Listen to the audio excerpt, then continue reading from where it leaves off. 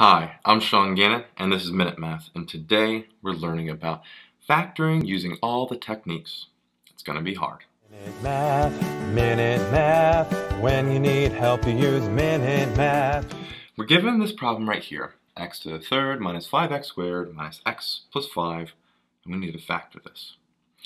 Well, right now I'm looking at it, I think I can group it.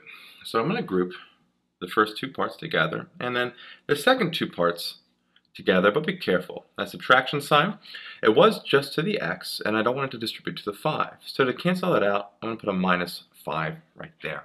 So when it gets distributed, it stays a positive 5.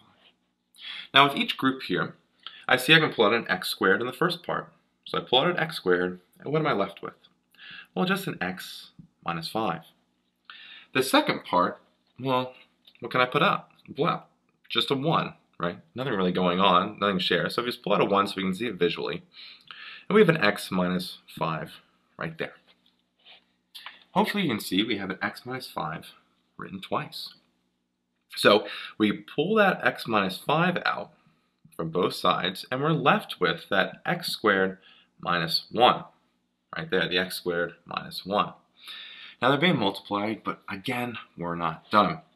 X squared minus 1 can be the same thing as a x, right? X plus 1 times an x minus 1. That's how that factors out. And then we have an x minus 5 right there. And so our final answer is x plus 1 times x minus 1 times x minus 5. I hope this video was helpful for you. And if it was, please subscribe to this YouTube channel and like this video. This helps us make more free math lessons for you and for everyone else. So as always, thanks for watching. Minute Math, when you need help you use Minute Math.